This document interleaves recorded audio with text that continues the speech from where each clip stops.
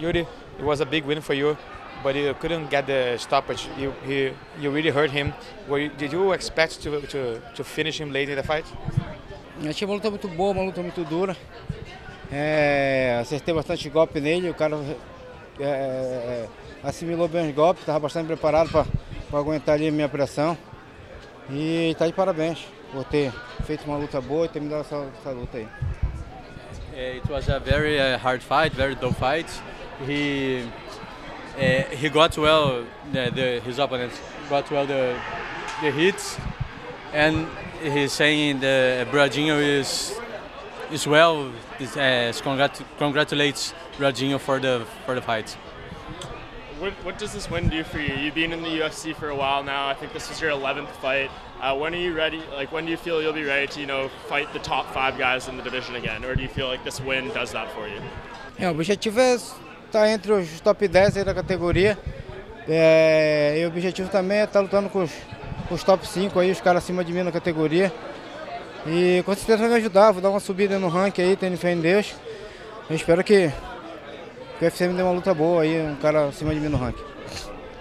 He expects this fight.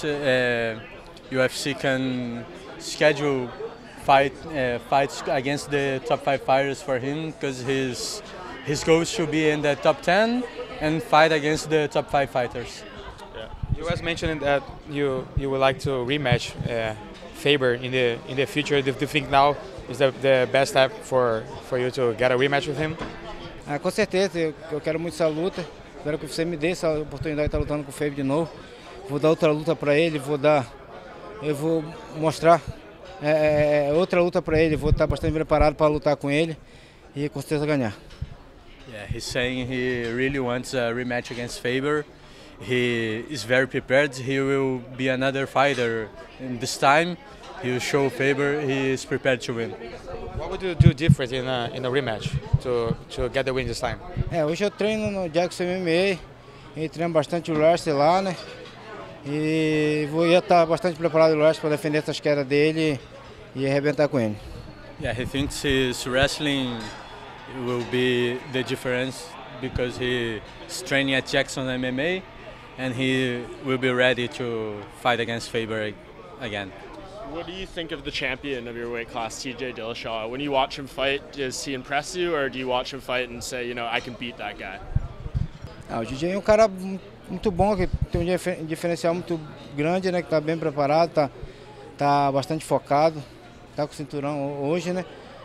Mas eu com certeza vou ter uma oportunidade de um dia chegar ao topo e ter a oportunidade de estar lutando com o TJ Dillashaw bem mais lá para frente, né? Agora não tem pressa, né? Porque eu tô aí caminhando de novo rumo às vitórias. Então espero, vou ter uma oportunidade e quando chegar essa oportunidade estar bem preparado para quem estiver lá com o cinturão. Se for ele, vamos meter a porrada. He says TJ is a very good fighter. He is very well prepared right now, but he thinks he will go. He's not hurried to fight for the title, but he thinks he one day will be there, and whoever is the champion, he believes he can win. He will go for the fight.